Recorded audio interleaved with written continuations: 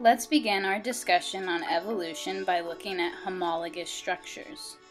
Homologous structures are bones and other structures in the body that are very similar between species.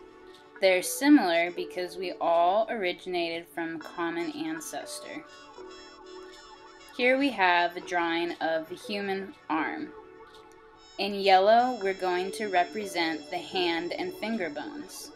In red, the lower forearm bones, and in blue, the upper forearm bones. Then, in white, we have the shoulder blade. Now let's compare that to the foreleg of a horse. Notice how the hand and finger bones have become elongated and look as though they are the lower foreleg.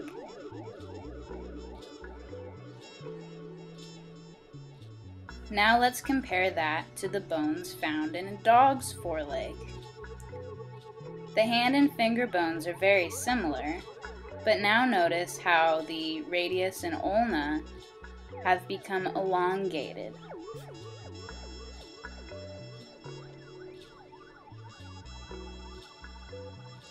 Now let's compare this to a forearm of a chicken, which is really the chicken wing.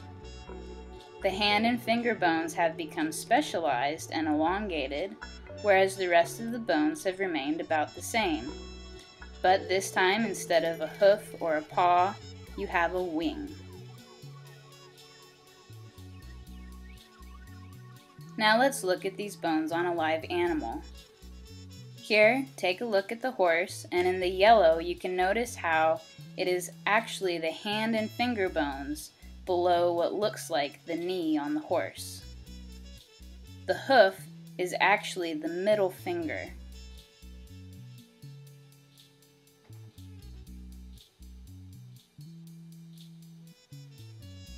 Now let's take a look at a dog. You can see in the yellow that the hand and finger bones are very similar. Dogs have many fingers or toes, just like we have many fingers, whereas the horse only has one hoof. But you can see the red of the radius and ulna that is elongated.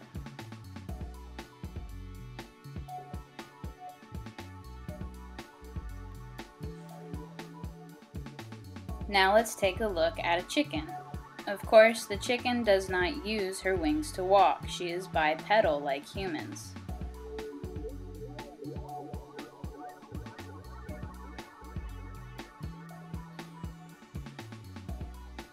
So why do we have all these differences? They result from natural selection. Let's first talk about the modes of selection. The first is directional.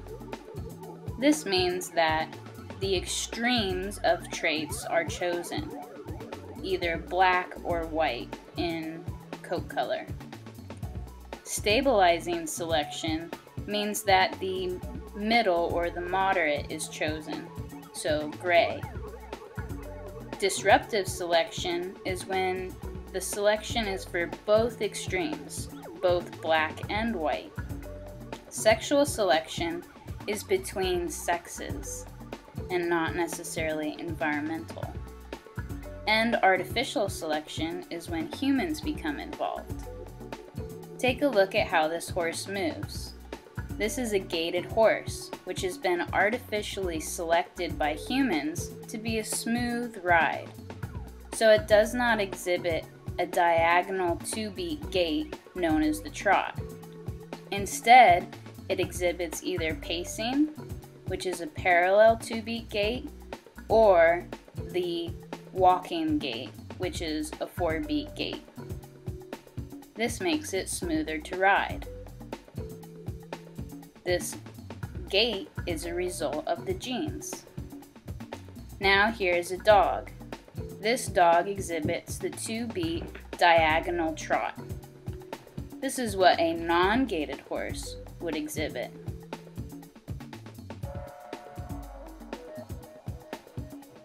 No one rides dogs, so we do not have gaited dogs.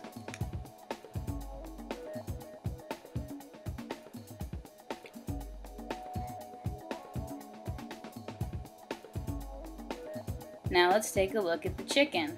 Again, she is bipedal, so she does not use her wings for locomotion in this way.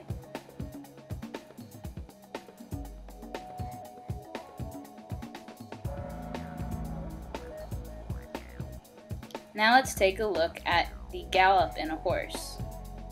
This is a 3-beat gait. Here the horse is on a left lead. This is the fastest of all gaits.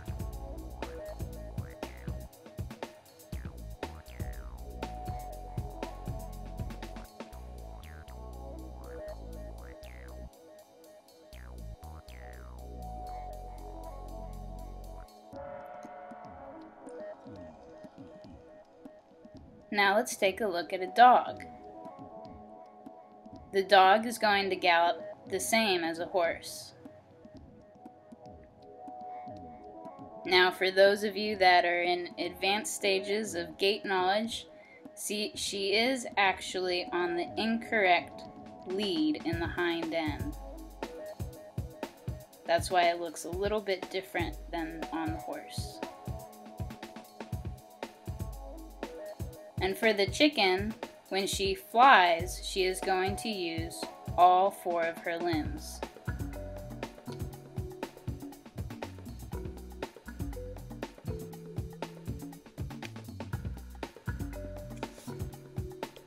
Now let's talk about natural selection.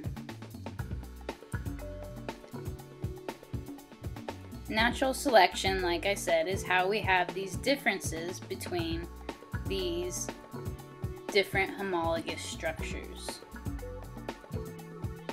Natural selection is how we have inherited traits that causes an organism to increase in survivability and also their offspring survivability. This is called fitness.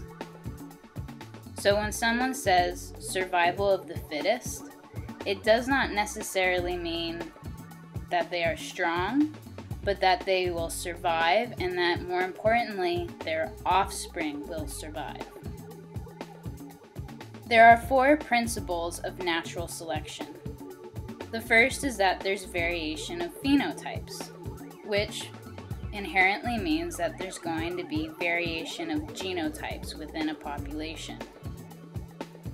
The second principle is that these traits or these phenotypes are heritable, meaning that they will be passed down through generations. The third principle is that populations tend to have more offspring than what the environment can support. This is going to give a pressure because you have competition not only between species but within a species as well. And the final principle is that these heritable traits that cause variations in the population are going to affect survivability and, most importantly, the reproduction rates of the species.